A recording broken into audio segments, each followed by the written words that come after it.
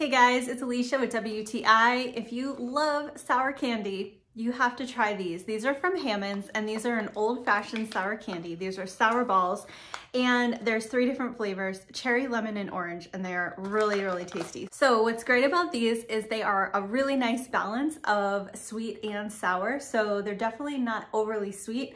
They have a lot of sourness to them, which I absolutely love, and they have a really nice fruit flavor. So they are an old-fashioned style candy. They remind you of the kind you could get in like drugstores, so it's really fun.